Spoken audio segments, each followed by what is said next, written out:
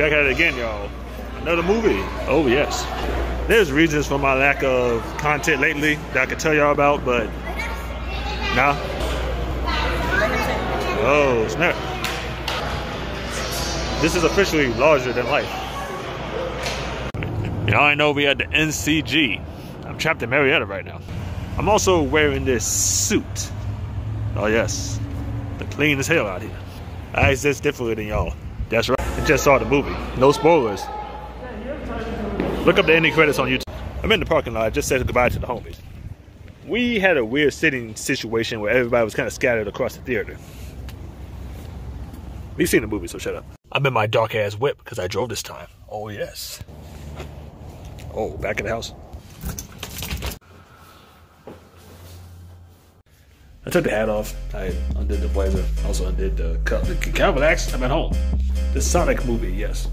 Now, this Sonic movie, y'all, I don't want to spoil it, but I definitely tell you guys that you need to watch it. And what I can say is there is moments in the Sonic 2 movie that, unlike the first movie, wasn't there. And the reason I say that is because of this. Honestly, I had no problems with what I'm about to mention right now.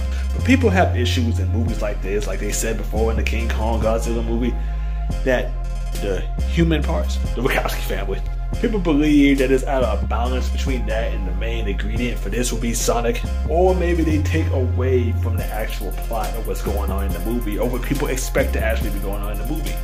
Now, like I said, in the first movie, I didn't have this problem. But if you did have that problem in the first movie, I could definitely tell you that the second movie does not have that problem. Yes, the human parts are still there. However, this is much more than Sonic. As in, as you all know, Tails and Knuckles. As long as we're talking actual characters, yes, Dr. Eggman. Robotnik himself, Jim Carrey. I'm accepting no Jim Carrey hate. You know what I'm talking about. Jim Carrey killed it once again. But what I was talking about, because with Knuckles and Tails, they kind of are the forces that drives this movie more than anything. But yes, the big plot of this movie is going after the Chaos Emerald. Chaos Emerald. That is it. The big green thing. Yes.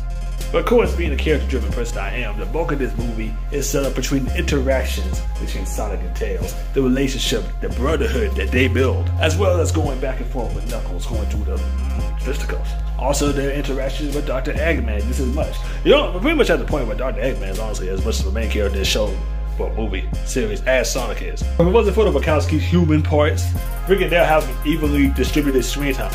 And of course, the real life adventures that's going on. Sonic and Tails leaving their comfort zone, going around the world because that's what they do with them rings. This is not a spoiler, but I'm gonna say it. That dance off. Perfection. Go see this freaking movie. Now that I think about it, the second movie was better. I like the second movie better, especially with Homegirl's sister.